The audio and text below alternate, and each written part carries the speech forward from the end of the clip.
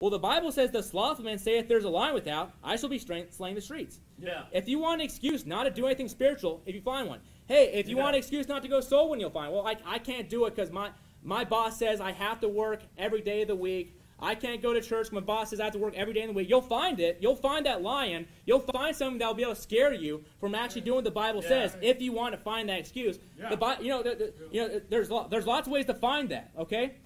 Now the Bible also, and I also notice this. People they always try to find an excuse. They always try to find a way to make it impossible. Now the Bible says in Proverbs chapter 15, verse 19, the Bible says the way of the slothful man or the way of a lazy man is as a hedge of thorns. But the way of the righteous is made plain. People that want to do the right thing find a way. People that don't want to do the right thing always find an excuse. They always find a way to make it hard, like it's just something you can't do. And you see this all the time at work, right?